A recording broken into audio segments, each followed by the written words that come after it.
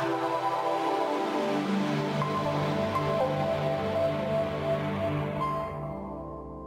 everyone and welcome to QKTIC News. Today is a good day for the green movement. Cochin International Airport in India has become the world's first airport that's completely run on solar power. The plant has 46,150 solar panels spread out through about 45 acres. Cochin International Airport began development for a fully functional solar-powered airport in March of 2013 in an effort to go green.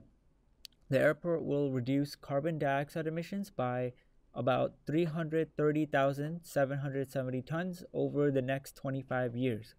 The company said this reduction in carbon emission is the equivalent to planting 3 million trees or not driving 1.2 billion kilometers or 750 million miles. Who knows, in the future, other airports will also follow suit. Northrop Gummar, a global security company that makes advanced aircrafts, is planning a mission to Venus. Its newest idea, called VAMP, which stands for Venus Atmospheric Maneuverable Platform, is an inflatable propeller plane that will fly around Venus gathering data of the planet's atmosphere. Venus has a temperature of around 460 degrees Celsius, and its ambient surface pressure is around 900 Earth atmosphere. That's probably enough to crush the plane or do major damage. So the VAMP will fly in the upper atmosphere of about 50 kilometers continuously. The last mission to Venus was in 1989 using the Magellan spacecraft. It studied the planet for 4 years and 2 months and was decommissioned in 1994. Okay, technically it burned up in Venus's atmosphere. Sorry, the Venusian atmosphere. That's the proper way to say it.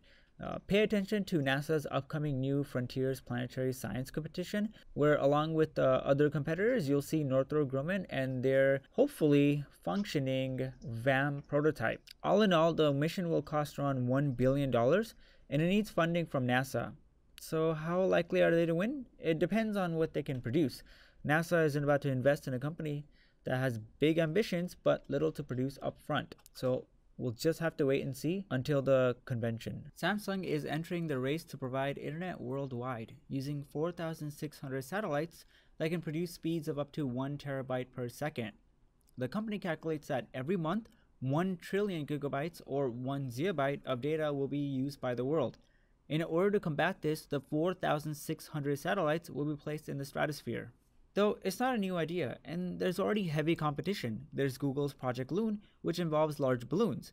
There's Facebook's solar-powered plane that beams Wi-Fi using lasers.